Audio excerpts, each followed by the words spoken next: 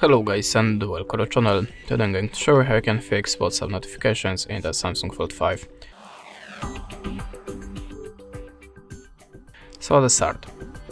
Always check that you have deactivated the TNT mode. How to do it? Open the top menu, expand the icons, and now just look for the Do Not Disturb mode. Now make sure that you have this feature activated.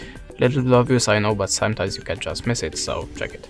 Okay, after that, hold the finger on the WhatsApp icon and tap on this eye icon.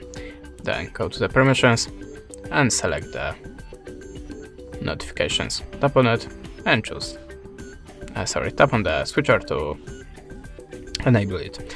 Also, turn on all of these notification types. You can also go to the lock screen and tap on the show content. Now we can go to the in-app notification settings. Then remember to turn on the high priority notifications in displays and here. Then go back, tap on the notifications. Oh, sorry, not this one.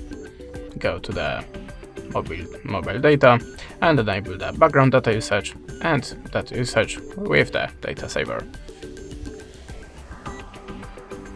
Now it's time to open the settings.